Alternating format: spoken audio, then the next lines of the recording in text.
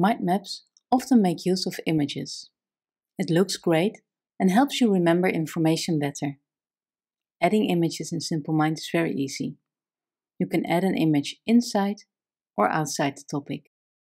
Let's start by adding an image in the topic. You can use drag and drop or use the topic toolbar like I do now. Click the image button and select Add Image in Topic and choose the image. Optionally, use the resize tool to make an image larger or smaller. Now add the same image outside the topic using drag and drop. This time I'll select Add Image, and the image is placed outside the topic. You can also resize this image. If you want to be able to see the image in full size, add a linked image instead.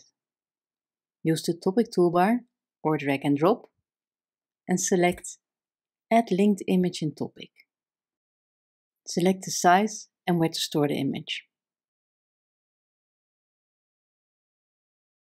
Use this tool here to view the image in full size.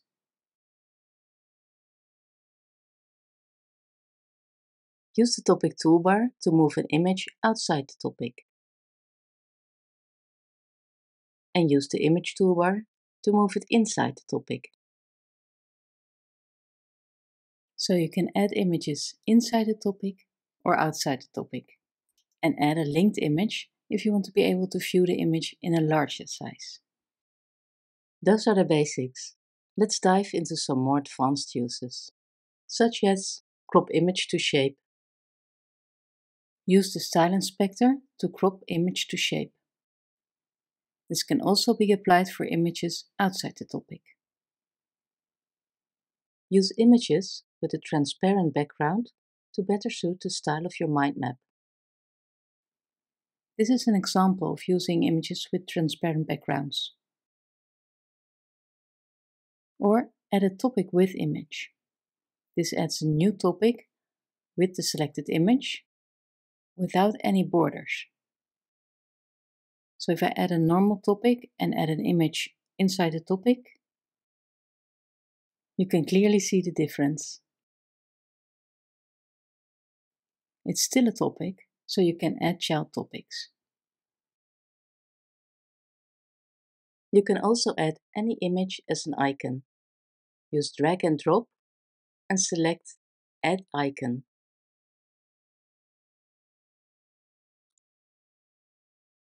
And lastly, the water bottle trick.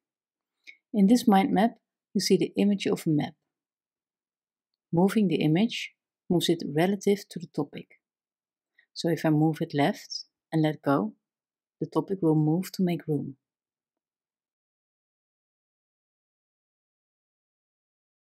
However, this water bottle is placed behind the topic. That is because the image belongs to the central theme. Because of that, I can move it around freely. Let's drag and drop this image onto the central theme. Now I can do the same with the map image. When I drop it onto this topic, the rules of the outer layout apply again. If you use a freeform layout, those rules do not apply and you can always move the image and the topics around freely. Have fun adding images in SimpleMind and subscribe to our channel if you want to be notified when a new video is released.